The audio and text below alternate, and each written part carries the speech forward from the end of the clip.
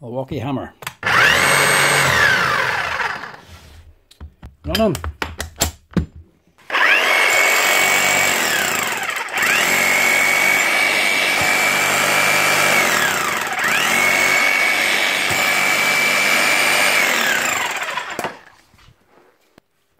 But not hammering very well.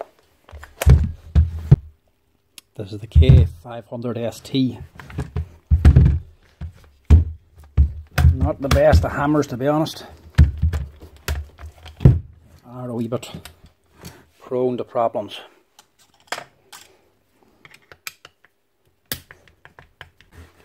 Now, can't just lift the cover off.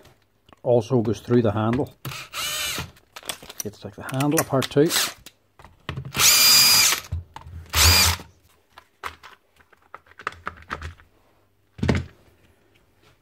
Then you can take the cover off.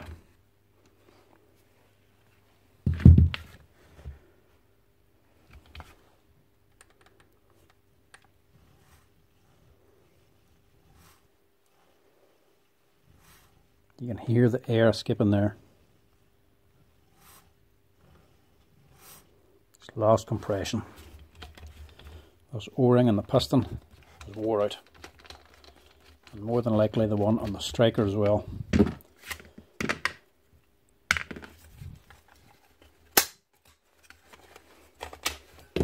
Ow.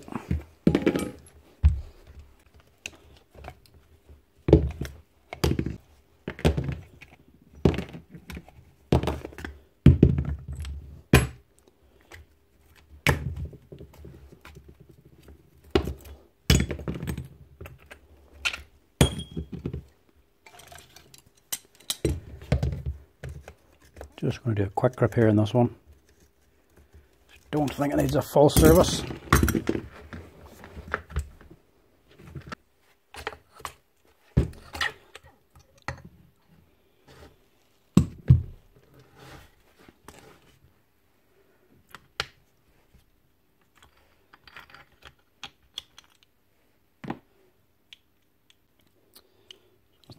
O-ring we need. Everything else in here seems alright. Grease is a bit blackened looking, but it's not that bad. Still have a bit of white grease in it as well. It's not completely wore out. It's not that old. You get these hammers and drill mode as well with boring functions. The clutch gear on this as well. This is just hammer only. So we'll change a couple of O-rings here and get some fresh grease. It should get this up and running again.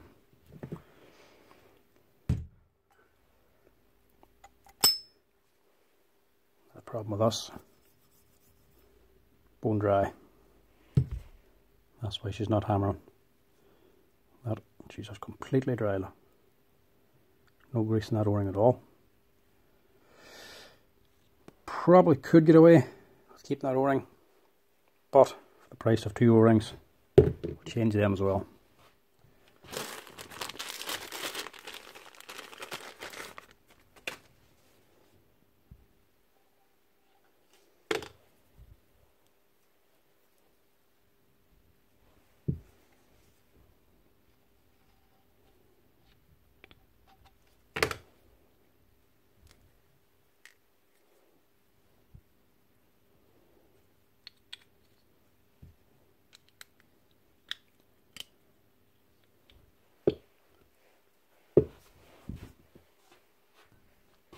I'm not doing a full service on this, so I'm not washing everything out. So make sure you've got a good gob of grease inside. Make sure she doesn't go dry again.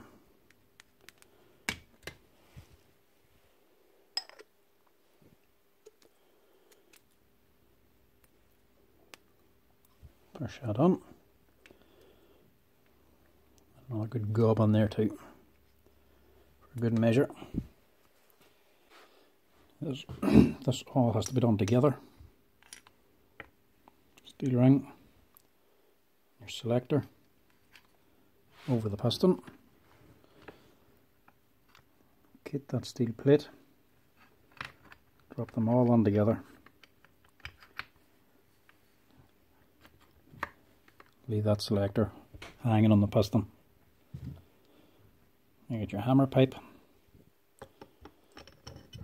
slide that on, locate the selector,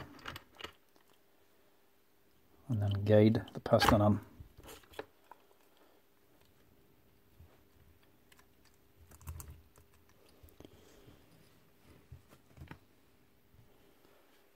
And press on that oil seal.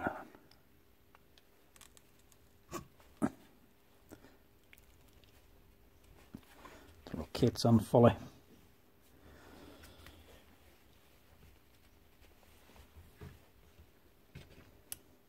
And reinstall your C-clip. Simple as that.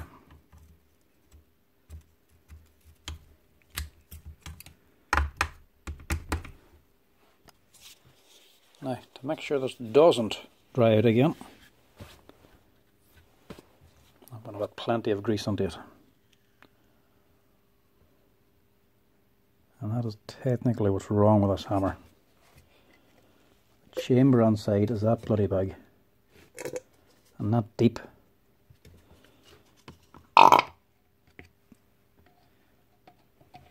Chamber's that deep, all the way down to here. Whenever that hammer's running and that grease liquefies, it's just sitting down here. The piston's way up here, so the grease isn't actually getting into the piston. So there's about that much of a gap between the bottom of the machine, bottom of the hammer chamber, or the gearbox, the top of this hammer pipe, before the oil will get on. And when you're hammering straight down, same thing. The grease starts to pull down here. Doesn't get up here to the piston, con rod, very unlikely getting onto the chamber itself. So that's, now I'm going to put a lot more in yet.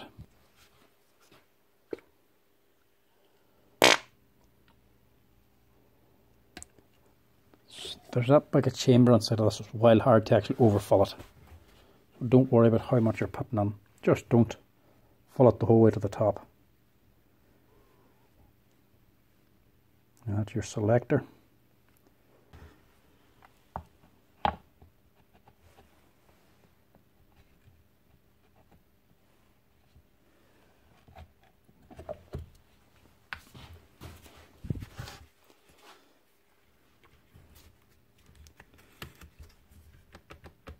And you'll know you've got it selected right when one mode is free turning and hammer mode locks up, and then this should be free turning. That's it on right. Bolt everything back down again.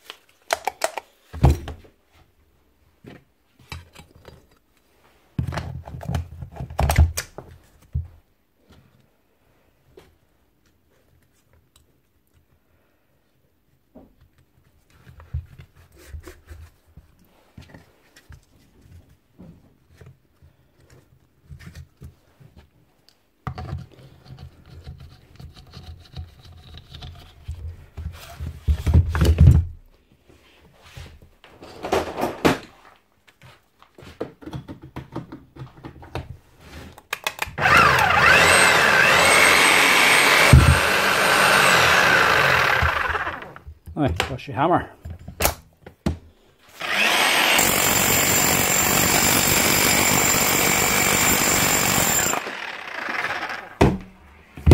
Much better. That's her. One Milwaukee Hammer. Up and running again. New O-rings and a bit of grease. Soon gets that one hammering again. Like I say, main problem with it is the size of that gearbox. All the grease just sinks to the bottom. Doesn't get near the piston at all. So eventually just dries out. That's a quick and simple fix instead of just servicing the whole thing again. I don't think that one has done too much work to require an actual service. It's not all that old looking. And yeah, that's a cheaper option if you have one of them.